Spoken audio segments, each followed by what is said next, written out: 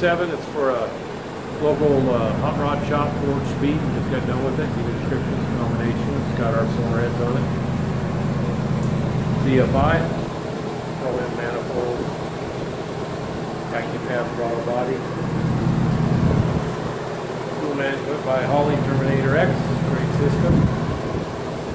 The hydraulic roller motor. Got a front end on it there. We've been doing some testing on the front end. Take you in there and show you how it ran. Alrighty, here's how it ran. Made 401 foot-pounds of torque down there. Peak torque 413.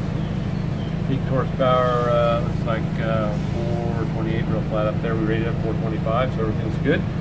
Get her off there and get her to you. Have a great day.